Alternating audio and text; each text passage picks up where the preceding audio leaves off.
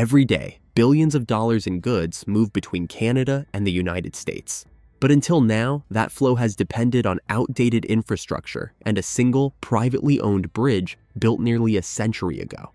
That's about to change. Rising over the Detroit River, a bold new bridge is nearing completion. One that aims to transform how the world's two largest trading partners stay connected.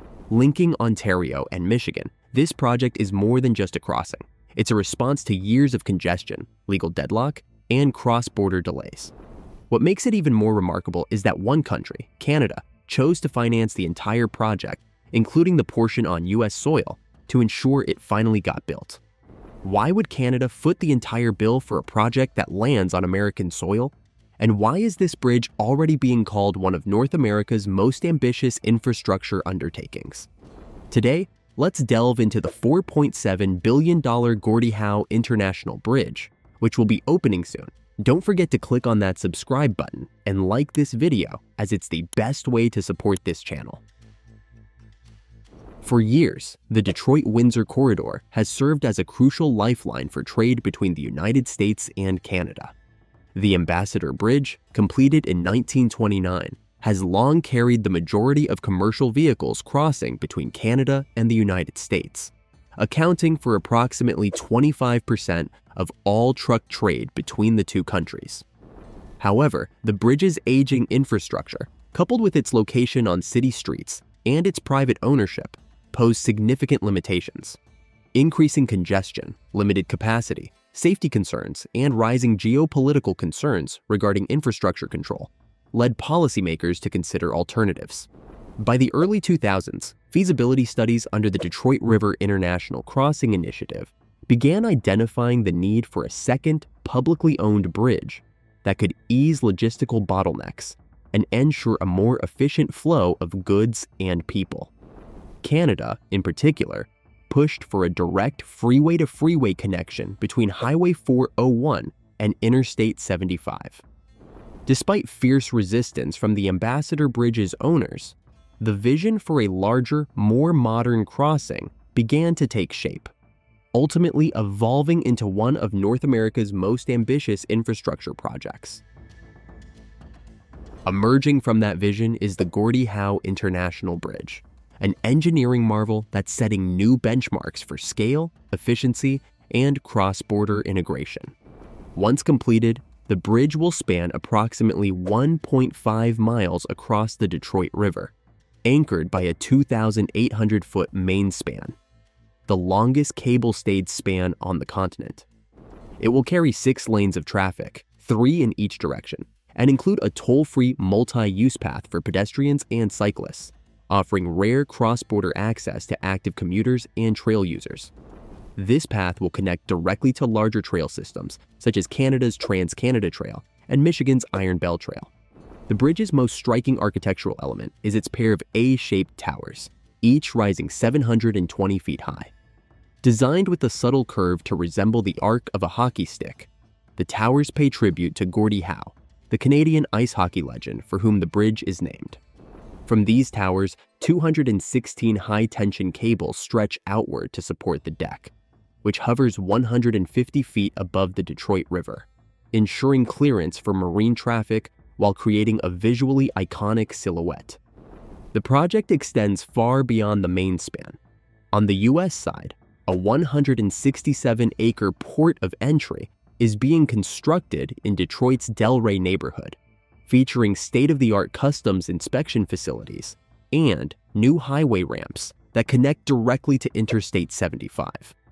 On the Canadian side, a 130-acre port of entry will link seamlessly to the Right Honorable Herb Gray Parkway and Highway 401, enabling uninterrupted freeway-to-freeway traffic flow across the border. Cultural and artistic integration has also been central to the bridge's identity.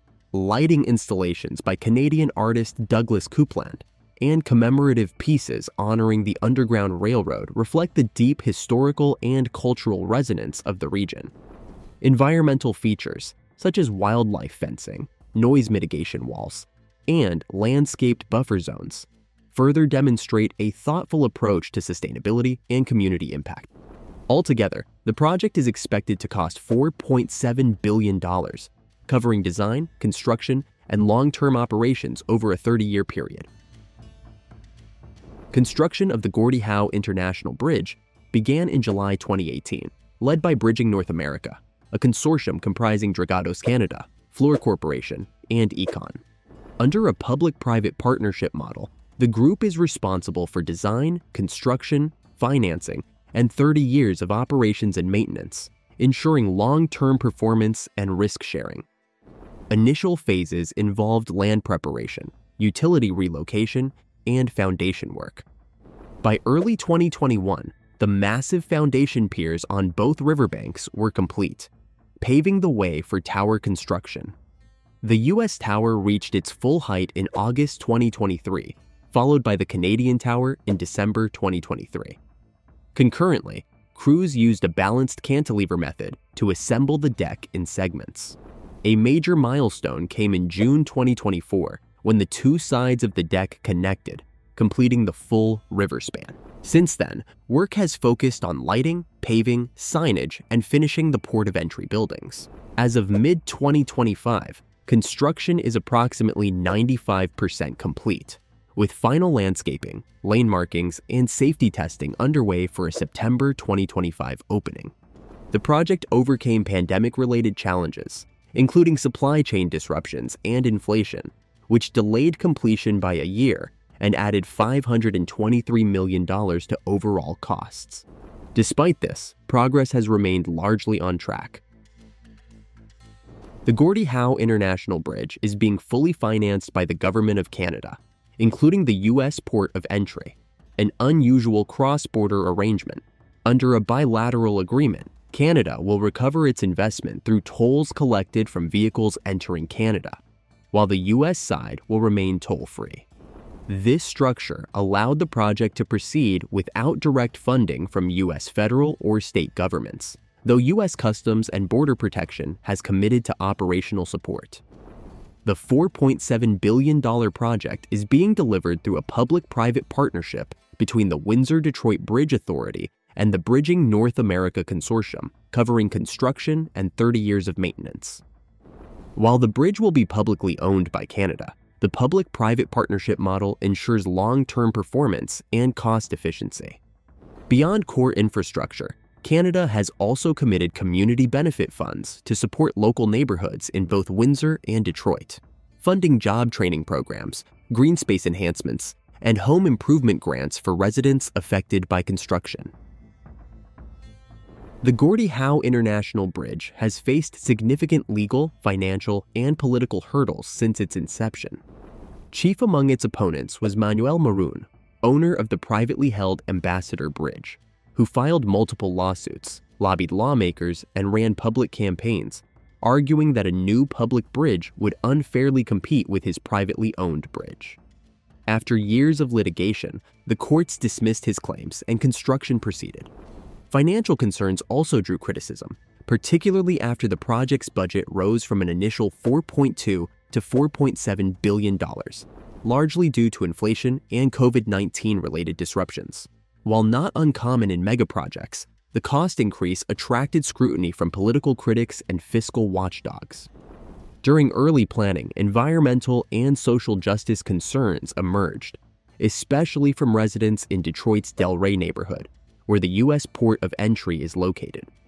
Issues of displacement, noise, and pollution were raised, prompting the introduction of mitigation measures to address community impact. Despite these challenges, the project has maintained strong public and governmental support.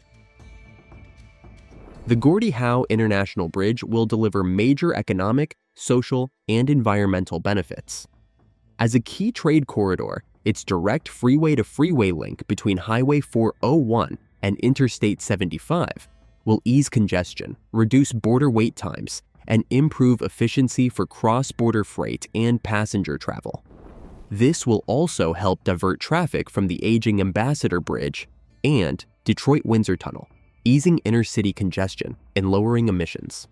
Beyond trade, the toll-free multi-use path introduces a rare opportunity for cross-border walking and cycling, encouraging sustainable tourism and recreation. The bridge also features cultural elements that celebrate indigenous heritage and the region's diverse history. The community benefit programs associated with the bridge support local residents with funding for home improvements, job training, and environmental initiatives. Apprenticeship programs tied to construction have created thousands of jobs and equipped local workers with valuable skills. In many ways, the bridge is more than infrastructure. It is an engine for social and economic development. With construction nearing completion and a September 2025 opening on the horizon, the Gordie Howe International Bridge is poised to become a lasting force in cross-border infrastructure. Once operational, it will offer a vital alternative for freight and passenger traffic, boosting network resilience and reducing dependence on aging crossings. Under long-term public ownership, revenue will be reinvested into maintenance and community development, ensuring accountability and long-term value. The bridge is expected to catalyze growth in logistics, manufacturing, and tourism across the Windsor-Detroit region.